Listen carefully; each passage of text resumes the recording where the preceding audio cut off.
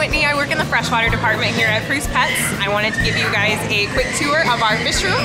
We stock over 100 species of African cichlids, about probably over 75 New World cichlids, probably close to around 80 species of tetras, maybe 30 species of barbs.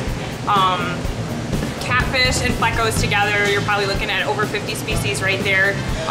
Invertebrates, amphibians, and crustaceans, that's probably like a good 40 plus species right there. That would include like shrimps and crayfish, frogs, goldfish and koi, probably about 10 different varieties right now. Loaches, probably close to around 20 species. We are one of the few retailers in the area that sells red belly piranhas. They're a very popular fish. All of the angelfish that we sell here at Preuss are bred right here on site.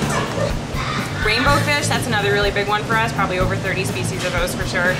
Over 20 different species of labyrinth fish, maybe like 30 different species of danios and rasboras together. Over 30 varieties of live bears, all of which that we breed right here.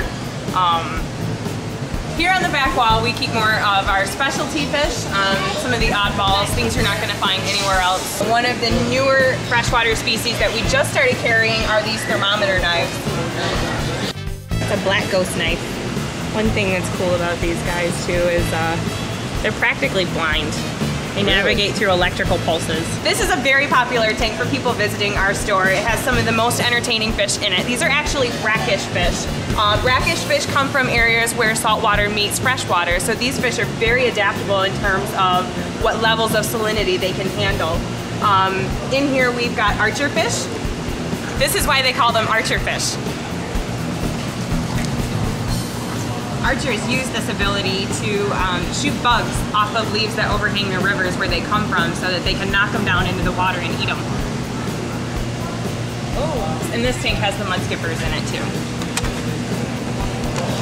We probably have like close to 20 species of brackish fish that we can get in at any given time too. So, it's a pretty long list.